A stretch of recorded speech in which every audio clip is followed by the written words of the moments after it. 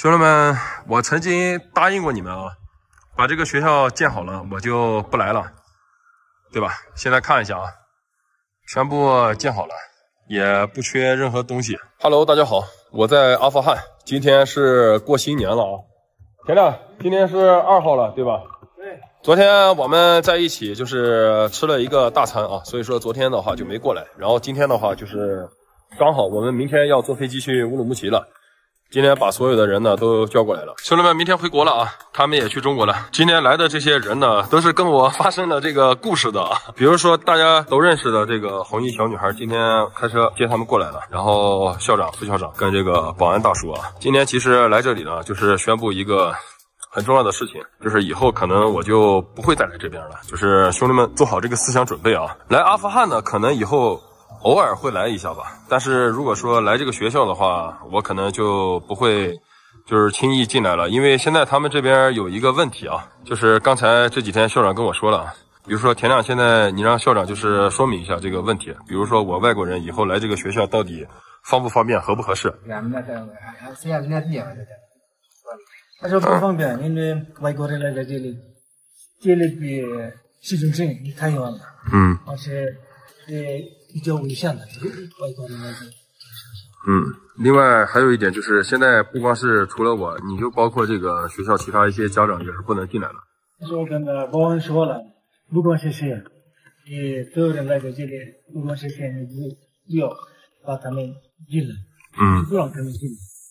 成年人都不让进，就是读书的人。对，就让那个学生。这个事情跟兄弟们就是如实的，就是汇报一下。毕竟我是外国人，说实话，在这边不太安全。如果说以后我来的话，你跟校长说一下，我们可能到时候去中国之后的话，我就不一定会回来了，这要跟他说一下。但是这次其实回来呢，有一些事情想跟你们谈一下，因为确实我不回来了，但是对这个学校的一些资助呢也不会停止，因为之前答应了他啊，就是学校确实需要一个保安，冬天有人要看器材，保安的工资呢，就是我会一直供着，然后是跟司机说一下，就是1月1号、5月1号、9月1号会打款，然后让司机送过来。因为马上就是保安大叔了，就是上次3个月的这个钱啊，差不多结束了。然后今天我也给那个ZK 的钱啊，就是ZK你可以给他了，现在他的话是200。5月1号的时候，我会让那个司机再给你啊。保安大叔，比如说到4月底的时候，为了不出现这个乱子，就是给那个副校长打个电话，副校长呢就叫ZK，然后联系我，就会把钱送给你了，这样就不会出乱子，不然你老是记错啊。然后还有一个事情，保安大哥，我问你个问题啊，你在这个学校工作了差不多1-2年了，我有没有欠过你1个月的工资？要说真话啊，要说真话啊，要对你天上的那个发誓啊，要说真话啊。这不能说假话的啊，给就给了，不给就不给啊。副校长说啥？他说可以这个到4月就。对，就是5月1号嘛。因为他有小卖部，所以说1个月50美金，在他小卖部挣个几百，1个月能有个600。另外，你跟那个校长说一下，就是我始终觉得，就是钱给到你和副校长，万一你们2个被这个村民举报了，可能会让你们丢工作。所以说我找了一个最稳妥的办法，就是让我的司机送钱给你们。他说这个挺好的，挺好的。非常害怕他俩的这个工作的啊，他们担心上次我拍了一个视频，就是给他们发钱了，对吧？可能村民也看到了这个视频，说了一些他们不好的话，所以说他们当时呢就马上就是跟我联系说，我们绝对不能拿你的1分钱，就是这个钱的话，让你的司机买这个东西列个清单，就是每年或者说交给这个教育部门是最安全的，对吧？你跟校长说一下，虽然我们还要去中国，如果以后我不来了，但是对这个学校的一些资助呢，也不会停止。学校缺什么，你买什么，每年都有，好吧？我看到咱们考虑校长说了，非常感谢你，你帮了。不，如果你再跟他补充一句，如果说我破产了，变成穷人了，那就没钱了啊。如果有一天我不给你钱了，我就是破产了，你就不要再来找我了。最后呢，就是补充一下啊。反正以后我们也不会进来这个学校了，就是所有的就是成年人啊都不要进来，就主要是防止这个学校的一个安全啊。另外的话，我让司机来送钱，他只在外面送，他不会进来的。跟保安大哥说一下啊，希望你做好自己的本职工作啊。行，就是交给你们我就放心了啊。希望你们在这里工作愉快啊，越干越好。为什么这么先生也说了，我希望你好运。没事，明天去中国了，我到时候走了再说吧。今天最后的一些事情呢，就交代结束了。我们明天正式出发，让他们2个人收拾好啊。家里有没有行李箱？有没有行李箱啊？没有行李箱，那去中国买，直接穿个衣服过去，穿个厚衣服过去，下飞机给你们买。兄弟，我只跟你说一句话，中国这东西便宜又好，在这边的话，我今天在这边给你买个行李箱，可能100美元，在中国买就20美元。明天早上穿这个厚衣服，咱们机场见啊。乌鲁木齐那边很冷的啊，我查了一下温度，乌鲁木齐那边很冷，别着凉了啊。好，行，儿子呀，过来。上一次呢，去他家是2个月前了，对吧？2个月前给他补了200美元，然后这一次呢，就是也让我的司机吧，给他100美元。Zakia，你把那个100美元给他。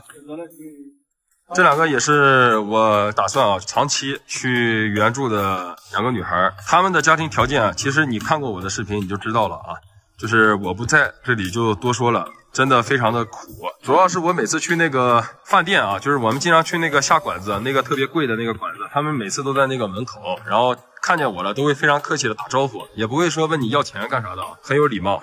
田长，和他们说一下啊，就是这次再给你们100，然后下一次呢，就是我的司机在5月1号的时候会给你们再送那个200。这个是我的司机啊，非常信赖、非常可靠的，就是。另外就跟他们2个人说一下啊，好好照顾自己，照顾弟弟还有母亲，然后我可能就是走了以后很难再回来了。跟他2人说就是好好长大啊。今天跟他说一下，明天我就回中国了，然后真的就是以后就是很难见到他们了啊。兄弟们，我曾经答应过你们啊，把这个学校建好了我就不来了，对吧？现在看一下啊。全部建好了，也不缺任何东西。然后这次呢回来呢，就是之前答应过他们俩，一定要带他们俩去中国玩一下，对吧？把这个任务完成。其实司机也非常想去中国，是吧？他想去，然后他儿子今天没来啊，他爸爸要走了，都哭了，昨天没去不成。非常遗憾，反正田亮就是你跟那个司机说一下，我再想想办法，就是尽量的话，他跟了我也2年了，这个司机特别靠谱啊。就是说有一个事情，兄弟们，有一个事情，这个司机做法就是令我非常感动啊。就之前有个主播吧和他的翻译坐在这个司机的车上说我的坏话，然后司机让他们2人下车，说不接待他们。就这一点呢，觉得这个司机这个人呢，就是很好，然后加上这么多年看他，其实以前来这个学校买了很多东西，就是一般司机他是不帮你卸货的，这个司机是主动帮我们卸货，他这个人特别靠谱，所以说把钱放到他手上的话是非常安全的，因为避嫌嘛，兄弟们。主要如果说2个老师啊去中国了，如果说我把这个钱交到他们手里了，兄弟们，我跟你们发誓啊，他们回到他们自己的国家，肯定会被惹上特别大的麻烦。就在这里。家人们，我跟你们说啊，只要他俩跟我去中国了，我一定不会亏待他们。就是说走的时候我会给他一个红包，然后这个红包兄弟们我就不说了啊，因为真的我是出于想保护他俩，我觉得他们2个人在这里工作太不容易了，他有4、5个小孩，他也有3、4个小孩，每个人都有每个人的难处。在这个学校工作的话，1个月不说别的吧，1000多能够养活一大家子。如果说因为去了中国，或者说我在这边，我让他们就是保管这个钱财，万一被这个村民啊把他们举报了，他们俩可能工作都丢了啊。就是还是那句话，兄弟们，穷山恶水出刁民啊，这一点在这几年在我身上得到验证。其实这个视频呢，也就是差不多我在阿富汗拍了这么久，倒数的第1个或者说第2个吧，因为我其实还想回来一次，就是带着他还有他儿子跟你，我们3个人再去中国再潇洒一下啊，这个只能后话了啊。行，今天这个视频呢就是全部到这结束了。